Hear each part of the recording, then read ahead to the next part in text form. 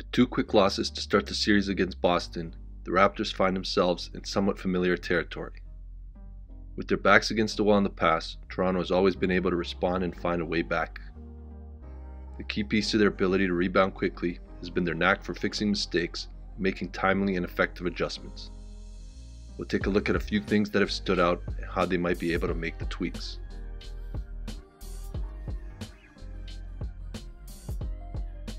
Even though they finished Game 1 with 14 and Game 2 with 12 total turnovers, sometimes the actual amount is far less important than the type and the timing of them. Raptors had 6 turnovers in the first quarter of Game 1, and it allowed Boston to build their lead early, and the Raptors were not able to recover and make up the deficit. The majority of them were unforced errors coming from the steady veterans in very uncharacteristic situations. Dead ball turnovers hurt in that they're still lost possessions, but Siakam's offensive foul was even more costly because it was the second of his 3 fouls in the first quarter, and it resulted in a long stretch on the bench. Where turnovers become a real problem is when they're live, meaning the opponent now has a huge advantage going the other way. In this case, Tatum has a wide open breakaway finish. Finally, the most costly mistake came on the out of bounds by Siakam at the end of Game 2. Navigating the tight space in the corners of an NBA court continues to pose problems for players.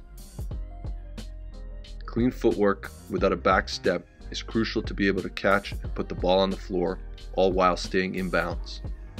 Certainly not an easy way to lose an opportunity to tie the game up, but the Raptors will need to value the ball, especially during key stretches of games, to be able to give themselves a fighting chance. In order for Toronto to find their way back into the series, Pascal Siakam will need to step up his performance. He is averaging 15 points per game on only 34% from the field.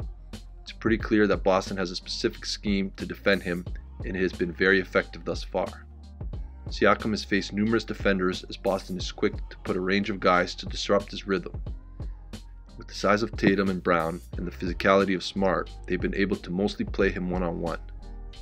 He's been able to get numerous touches in good low post position, but has struggled to convert against the active and rangy Celtics defenders. It's no secret that Siakam is not a great finisher to his left hand, so Boston is continuously working to push him in that direction. In the post, he's a much better finisher turning to his left shoulder and using his right hand, and you can tell the Celtics are working hard to take that away and force him to more inefficient right shoulder finishes. He is not comfortable with his left hand, so he looks to use his right, which forces him off balance and exposes the ball to the defender, as he is not using his body as an added separator. When he does turn to the right shoulder, he also prefers to shoot a mini fade rather than get to the rim. This now becomes a much lower percentage shot, and Boston has been able to anticipate and send help quickly to contest and make it an even more difficult shot attempt.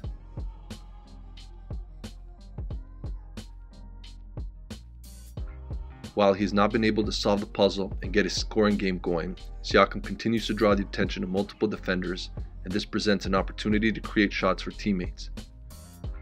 He had 6 assists in Game 2 and will need to continue kicking the ball out in order to loosen up the defense and not only get his teammates clean looks, but also to free himself up.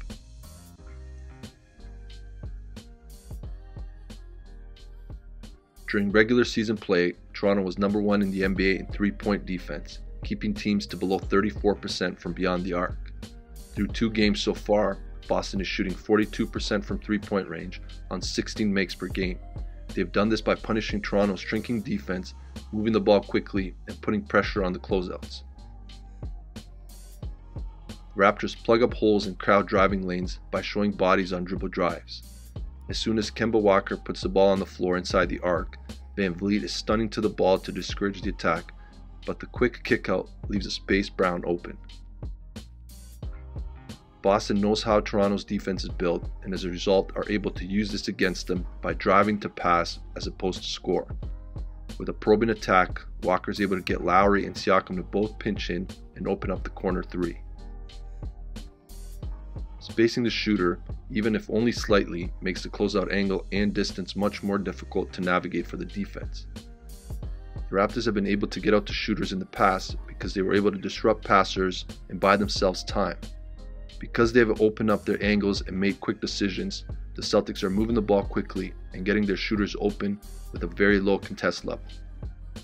It's not realistic to expect the Raptors to completely scrap what has been a key component to an elite defense all season. However, being more selective when they shrink to the ball could pay dividends. On this possession, Siakam completely commits to Theis's drive, leaving Smart wide open. Lowry slightly fakes at the ball, but not enough to discourage the shot. In a situation like this, shading more towards the shooter and forcing Theis to make a play at the basket is a better percentage play for the Raptors. In terms of points per possession, open spot-up threes beat out contested twos inside. The other way Toronto can make an adjustment is being more selective in when they commit in relation to the level of the drive. Knowing that Boston is probing and attacking the pass, the defenders off the ball can use that to their advantage and get back to their matchup quicker. Even though Tatum has a speed advantage on Ibaka, just 1-pound dribble draws Van Vliet all the way across the midline to take away space. On the kickout, Powell would have the rotation out to Smart. However, the Celtics dive Brown and force Powell to go with him, leaving Smart wide open.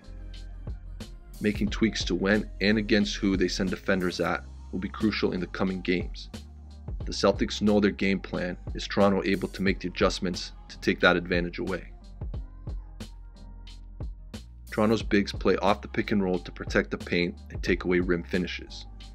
Gasol drops the furthest, while Ibaka and in limited minutes Boucher are up higher but still below the level of the screen.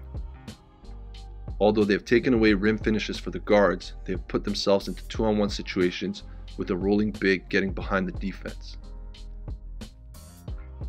Tatum was able to really punish the coverage in Game 2 by attacking with patience and poise. He would consistently have clear separation coming off the screen, put the on-ball defender on his back, and then utilize the space in front of him to get to his patented jumper off the bounce. Facing elite shooters off the dribble like Tatum and Walker makes it difficult for the drop coverage to take away their rhythm. The on-ball defender has to be engaged and evade the screen in order to stay attached and have a rear view contest to force a tough shot. But so far, the Raptors have not been able to accomplish that. Switching with the bigs in limited situations has also not been very successful, as Tatum and Walker just have too much variety in their game. The Raptors may have to consider playing smaller lineups with Siakam at the 5, which makes them more switchable and also allows them to be more aggressive and attack the ball to take it out of the hands of the scorers. Coach Nurse has never been hesitant to make changes and adjustments to give his team the best chance at winning. With his team down 2 games to none, he will have to continue to find ways to disrupt the flow of the Celtics and stimulate it for his own team. There are a number of options available. It'll be interesting to see which way they decide to go. Thanks for joining us. Be sure to subscribe and hit the bell button to get notified when new videos are released. For access to full analysis and all the content, check out our website at EduBasketball.com. We'll see you next time.